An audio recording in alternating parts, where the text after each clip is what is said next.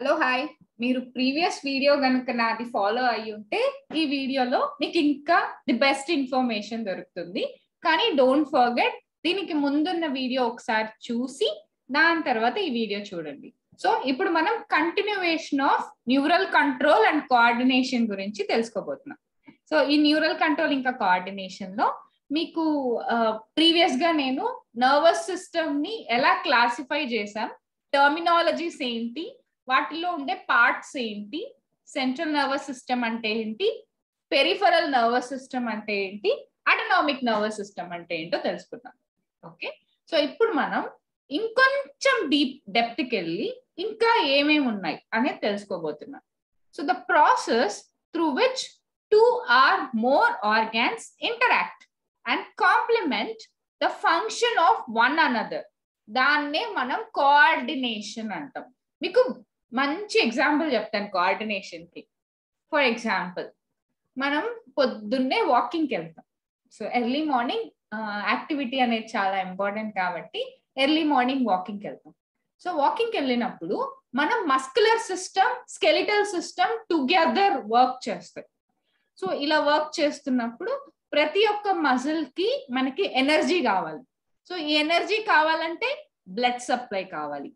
ఈ blood supply జరగాలి అంటే మనకి హార్ట్ బాగా వర్క్ చేయాలి. అలానే అట్ ద సేమ్ టైం మనకి బ్లడ్ లో గ్లూకోజ్ కూడా ఎసెన్షియల్ కాబట్టి మన డైజెస్టివ్ సిస్టమ్ కూడా వర్క్ చేయాలి. సో కార్డియోవాస్కులర్ సిస్టమ్ తో పాటు డైజెస్టివ్ సిస్టమ్ కూడా వర్క్ చేయాలి. ఎందుకంటే గ్లూకోజ్ అనేది మనకి డైజెషన్ నుంచి వస్తుంది కాబట్టి. దాని తర్వాత అది బ్లడ్ లో కలిసి హార్ట్ అనేది బ్లడ్ ని పంప్ చేసి ఆ బ్లడ్ అనేది మసిల్స్ కి వెళ్తుంది. సో వర్కౌట్ చేస్తున్నప్పుడు బాడీ హీట్ అవుతుంది. ఈ బాడీ హీట్ అయినప్పుడు మనకి స్వెట్టింగ్ వస్తుంది. సో స్వెట్టింగ్ అంటే మనకి సింపాథెటిక్ నర్వస్ సిస్టమ్ వర్క్ చేస్తుంది.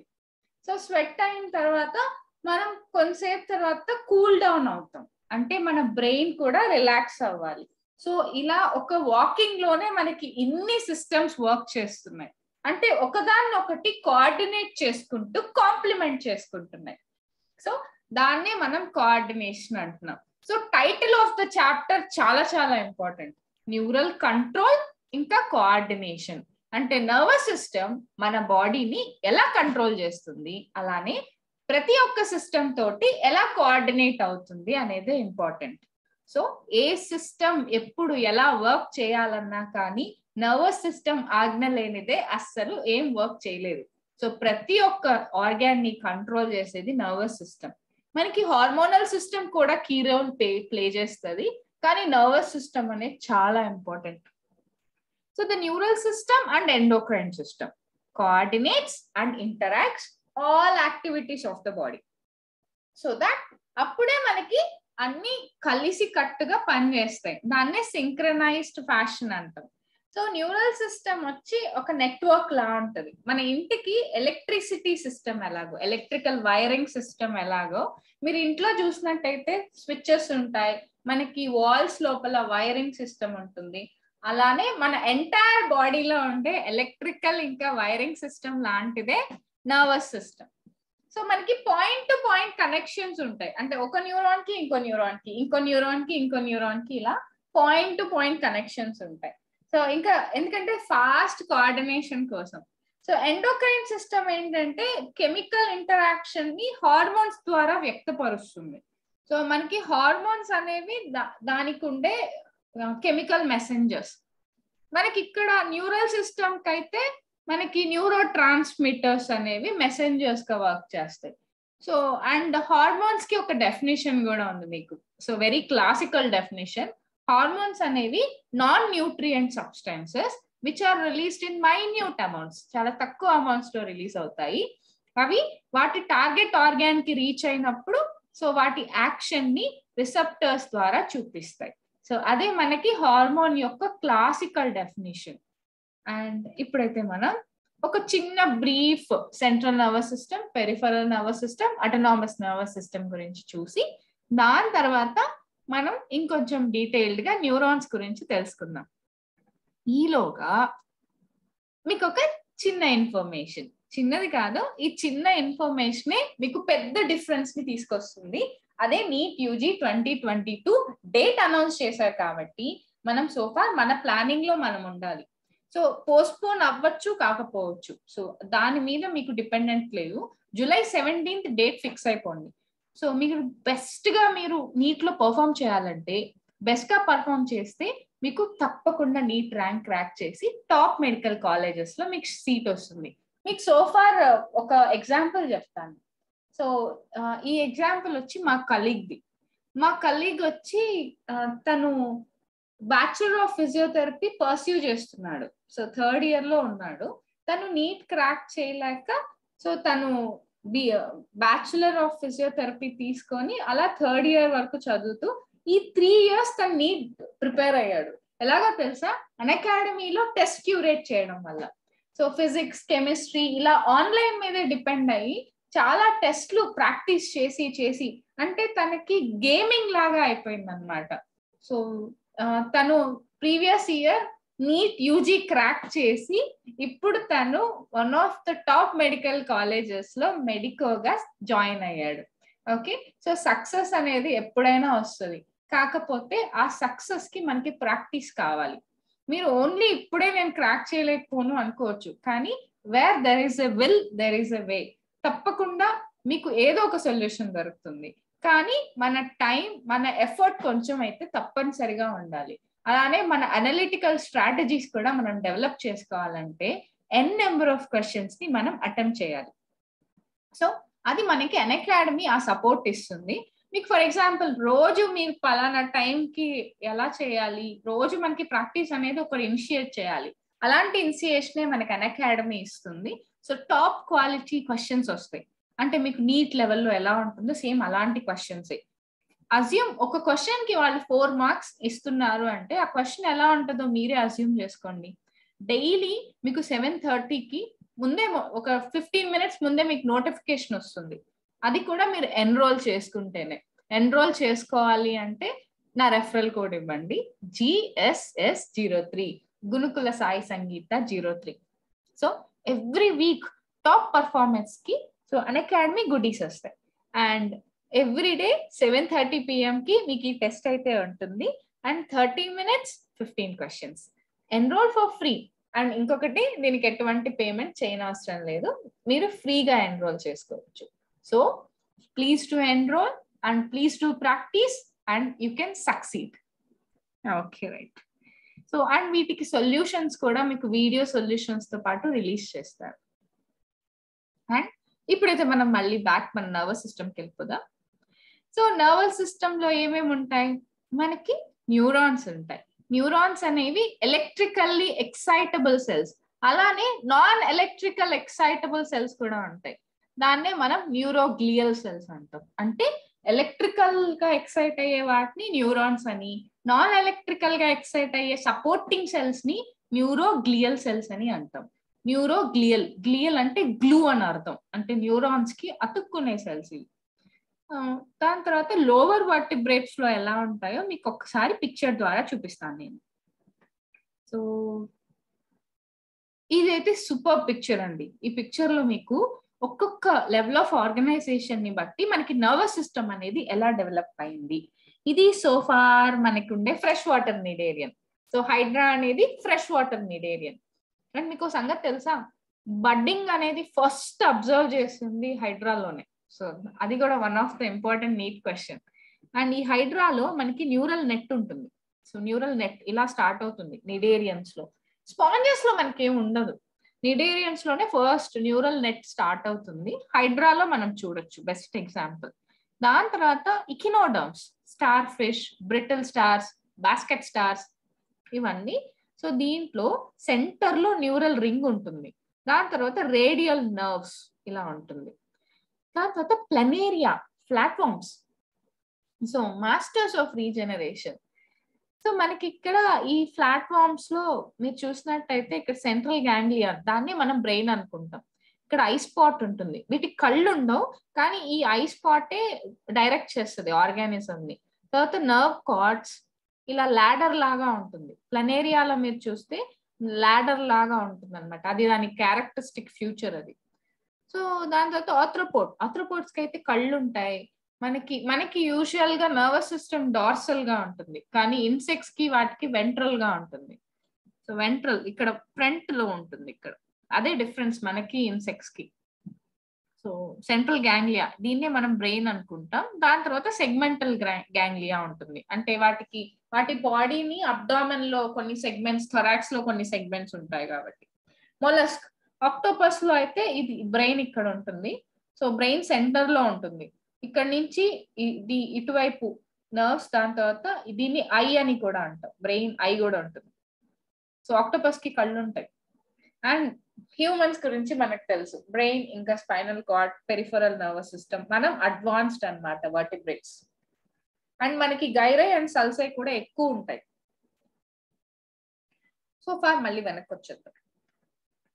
సో మనకు ఆల్రెడీ తెలుసు central nervous system, peripheral nervous system, autonomic nervous system గా 3 types గా డివైడ్ చేశారు. సో సెంట్రల్ నర్వస్ సిస్టమ్ అంటే మనకి మెయిన్ గా గుర్తొచ్చేది బ్రెయిన్ ఇంకా స్పైనల్ కార్డ్. సో ఇన్వర్టిబ్రేట్స్ లో ఏంటంటే మనకి సెంట్రల్ నర్వస్ సిస్టమ్ అనేది వెంట్రల్ లో ఉంటుంది, మనకి డార్సల్ లో ఉంటుంది. మీరు ఇది యానిమల్ కింగ్డమ్ చదివేటప్పుడు మీకు బాగా అర్థమవుతుంది. ఇది సెంట్రల్ నర్వస్ సిస్టమ్ ఫర్దర్ గా అయితే బ్రెయిన్ ఇంకా స్పైనల్ కార్డ్ గా డివైడ్ అయింది. పెరిఫరల్ నర్వస్ సిస్టమ్ ఏంటి? సెంట్రల్ నర్వస్ సిస్టమ్ నుంచి వచ్చే నర్వ్స్ అన్నమాట. అవి సెంట్రల్ నర్వస్ సిస్టమ్ కి బాడీ పార్ట్స్ కి మధ్య ఉండే మీడియేటర్స్ లాగా వర్క్ చేస్తాయి. ఇందులో క్రేనియల్ నర్వ్స్ ఇంకా స్పైనల్ నర్వ్స్ ఉంటాయి. ఇవి ఎంటైర్ వాలంటరీ ఫంక్షన్స్ ని కంట్రోల్ చేస్తాయి. కొన్నిసార్లు క్రేనియల్ నర్వ్స్ ఇంకా స్పైనల్ నర్వ్స్ సింపాథెటిక్ ఇంకా పారాసింపాథెటిక్ నర్వస్ సిస్టమ్ లో కూడా పార్టిసిపేట్ చేస్తాయి. Autonomic nervous system. సో ఈ నర్వ్ ఫైబర్స్ ఏంటంటే ఇన్వాలంటరీ ఫంక్షన్.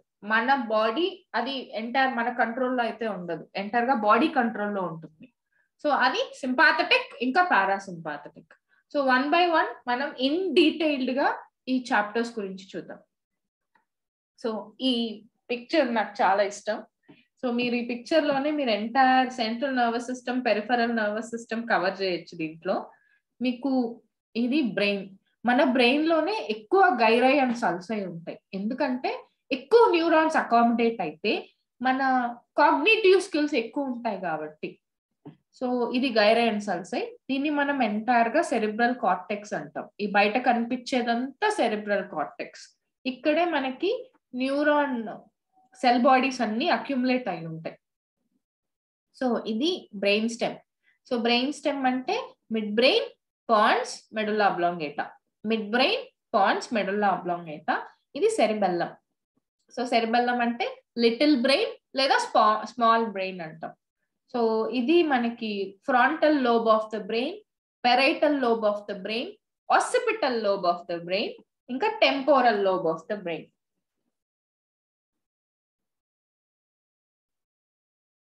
ఇది spinal cord. So spinal cord లో మనం ఇందాక చూసాం కదా 31 pairs ఆఫ్ స్పైనల్ నర్వ్స్ ఉంటాయని. ఆ 31 pairs కూడా ఎలాగా అంటే, so 8 pairs of cervical nerves, అంటే మెడ భాగం నుంచి 8 pairs ఆఫ్ నర్వ్స్ వస్తాయి. మీరు కౌంట్ చేసుకోవచ్చు, 1 2 3 4 5 6 7 8. అండ్ థొరాసిక్ అయితే 12 pairs of thoracic nerves. And lumbar నుంచి అయితే 5 pairs, సాక్రల్ నుంచి 5 pairs, కాక్సీజియల్ నుంచి ఒకటి వస్తుంది. ఇది కాక్. సో ఇలా మనకి టోటల్ గా మీరు కౌంట్ చేసుకుంటే 31 pairs of cranial nerves, spinal nerves ఉంటాయి. And 12 pairs of cranial nerves ఉంటాయి. అండ్ మీకు స్పైనల్ కార్డ్ అయితే ఈ L2 దగ్గర ఆగిపోద్ది. సో దీని తర్వాత ఇలా టఫ్ నర్వ్స్ ఉంటాయి. అది చూడ్డానికి హార్స్ టెయిల్ లాగా ఉంటుంది. దాన్ని కార్డా ఈక్వైనా అంటాం. సో కార్డా ఈక్వైనా అంటే హార్స్ టెయిల్ అని అర్థం, ఈక్వైనా అంటే హార్స్. సో న్యూరాన్స్ కి మీకు పిక్చర్ చూపిస్తే ఇంకా ఈజీగా అర్థం అవుతుంది. The longest cell in the entire animal Kingdom ఏదన్నా ఉంది అంటే అది న్యూరాన్. సో అది న్యూరాన్ యొక్క స్పెషాలిటీ. సో ఇది న్యూరాన్ పిక్చర్. సో ఈ పిక్చర్ లో మీకు ఇక్కడ కనిపించేది డెండ్రైట్స్. ఈ డెండ్రైట్స్ ఎప్పుడు కూడా రిసీవింగ్ అన్నమాట, తీసుకుంటది. సో ఇంపల్స్ ని తీసుకుంటది. ఇది సెల్ బాడీ. ఈ సెల్ బాడీకి అయితే మీకు చాలా పేర్లు ఉంటాయి, పెరికారియాన్, సెల్ బాడీ, ఇలా పెరికారియాన్ అంటే మనకి ఈ సెల్ మొత్తంలో న్యూక్లియస్ అనేది ఇలా పైన ఉంటుంది కాబట్టి దాని పేరు పెరికారియాన్ అని పెట్టారు. సెల్ బాడీ, పెరికారియాన్ ఇవి వీటి పేర్లు.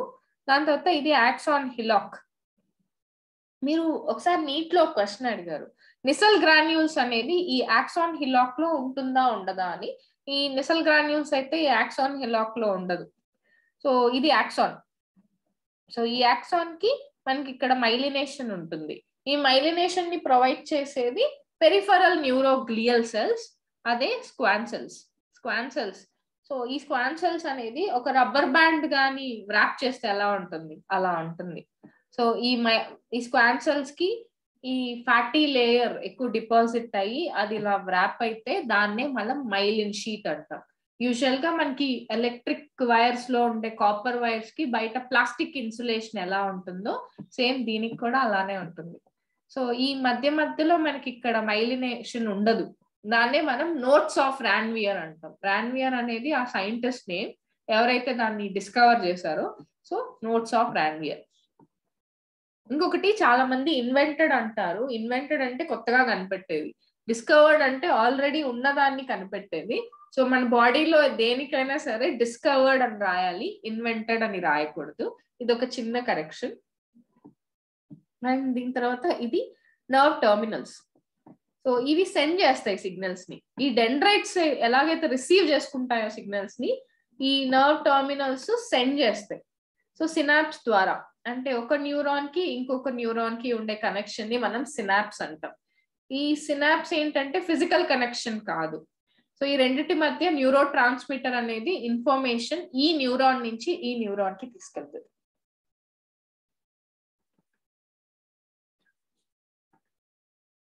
సో ఇంకొకసారి చూద్దాం. సో డెండ్రైట్స్ అనేవి, సో మనకి సెల్ బాడీ అనేది 3 మేజర్ పార్ట్స్ ఉంటాయి. సెల్ బాడీ లేదా పెరికారియాన్, డెండ్రైట్స్, ఇంకా axon. So cytoplasm of the cell బాడీలో చిన్న చిన్న గ్రాన్యూల్స్ ఉంటాయి, దాన్నే మనం నిసల్ గ్రాన్యూల్స్ అంటాం. నీట్ పాయింట్ ఆఫ్ వ్యూ లో నిసల్ గ్రాన్యూల్స్ అంటే ఏంటి అంటే అవి ఒక ట్రైగాయిడ్ బాడీస్, అంటే ట్రయాంగిల్ లాగా ఉండే బాడీస్. సో అవి నథింగ్ బట్ రైబోసోమ్స్. ఇది 2015 నీట్ క్వశ్చన్ లో అడిగారు. సో నిసల్ గ్రాన్యూల్స్ అంటే ఏంటి అని. సో నిసల్ గ్రాన్యూల్స్ అంటే రైబోసోమ్స్. సో డెండ్రైట్స్ అనేవి చిన్న బ్రాంచెస్ లాంటి ఫైబర్స్, ఇవి రిపీటెడ్ గా డివైడ్ అయ్యి సో ఇవి ఇంపల్స్ ని సెల్ బాడీకి ట్రాన్స్మిట్ చేస్తాయి. డెండ్రైట్స్ నుంచి సెల్ బాడీకి వెళ్తుంది ఇన్ఫర్మేషన్. సో యాక్సాన్స్ అనేవి పొడుగ్గా ఉంటాయి అన్నమాట. దీని వల్లే న్యూరాన్ పొడుగ్గా ఉంటుంది. దాని ఎండింగ్ వచ్చేసరికి ఒక బల్బ్ లాగా ఉంటుంది. దాన్నే మనం నర్వ్ టర్మినల్ లేదా సినాప్టిక్ నాబ్ అంటాం. అందులోనే మనకి సినాప్టిక్ వెసికల్స్ ఉంటాయి, దాంట్లోనే న్యూరో ట్రాన్స్మిటర్ ఉంటుంది. యూజువల్ గా మనం చెప్పే న్యూరో ట్రాన్స్మిటర్ వచ్చి అస్టైల్కోలిన్, ACH అంటాం షార్ట్ ఫామ్ లో. సో ఇవి different types of neurons. Unipolar neuron అంటే ఓన్లీ సింగిల్ పోల్ ఉంటుంది ఇక్కడ. సో ఇది సెల్ బాడీ, ఇక్కడ నుంచి ఇలా సింగిల్ పోల్ ఉంటుంది, అంటే ఒక సైడే ఉంటుంది, ఒక పోలే. సో దీన్ని యూనిపోలార్ అంటాం. ఇది ఎంబ్రియానిక్ టైంలో మాత్రమే చూస్తాం, మామూలుగా చూడం. ఇవి బైపోలార్ అంటే 2 ఉంటాయి. సో ఇదొక పోలు, ఇదొక పోల్. ఇది రెటీనాలో చూడొచ్చు మీరు బైపోలార్ న్యూరాన్స్. తర్వాత సూడో యూనిపోలార్ న్యూరాన్స్. సో చూడ్డానికి ఒకే పోల్ ఉన్నట్టు ఉంటుంది, కానీ దీనికి చాలా పోల్స్ ఉంటాయి, దాన్నే సూడో యూనిపోలార్ న్యూరాన్స్ అంటాం. మల్టీపోలార్ న్యూరాన్స్, ఈ మల్టీపోలార్ న్యూరాన్స్ అయితే బ్రెయిన్ లో ఎక్కువ ఉంటాయి, చాలా పోల్స్ ఉంటాయి మనకి 1 2 3 ఇలా చాలా పోల్స్ ఉంటాయి, అంటే చాలా న్యూరల్ కనెక్షన్స్ డెవలప్ చేసుకోవచ్చు. సో యాక్సాన్స్ వచ్చి ఏం చేస్తాయంటే నర్వ్ ఇంపల్స్ ని సెల్ బాడీ నుంచి సినాప్స్ కి ట్రాన్స్మిట్ చేస్తాయి. సో న్యూరాన్స్ యాక్చువల్ గా మనకి 3 టైప్స్ గా డివైడ్ అయి ఉంటాయి, యూనిపోలార్, బైపోలార్, మల్టీపోలార్. లేదా మైలిన్ ని బేస్ చేసుకొని అయితే మైలినేటెడ్ ఇంకా non myelinated. So myelinated neurons అన్ని చాలా ఫాస్ట్ గా ఉంటాయి, నాన్ మైలినేటెడ్ న్యూరాన్స్ అన్ని చాలా స్లోగా ఉంటాయి. మైలినేటెడ్ న్యూరాన్స్ దగ్గర మీరు గుర్తుపెట్టుకోవాల్సిన టైప్ ఆఫ్ కండక్షన్ వచ్చి సాల్టేటరీ కండక్షన్ లేదా కంగారో కండక్షన్ అంటాం. మనకి కంగారో ఎలా జంప్ చేస్తుందో ఇంపల్స్ అలాగా ఒక నోడ్ నుంచి ఇంకో నోడ్ కి జంప్ అవుతుంది. ఓకే, సో ఐ హోప్ మీకు ఇక్కడి వరకు ఈ టాపిక్ కొంచెం బాగానే అర్థమైంది అనుకుంటాను. మీకు ఇంకా స్టిల్ ఏమన్నా డౌట్స్ ఉంటే నాకు కమెంట్ బాక్స్ లో పెట్టండి. And don't forget to enrol to an academy. So తప్పకుండా ఎన్రోల్ చేసుకొని మీరు మీ నీట్ యూజీ డ్రీమ్ ని ఫుల్ఫిల్ చేసుకుంటారని అనుకుంటున్నాను. So thank you very much.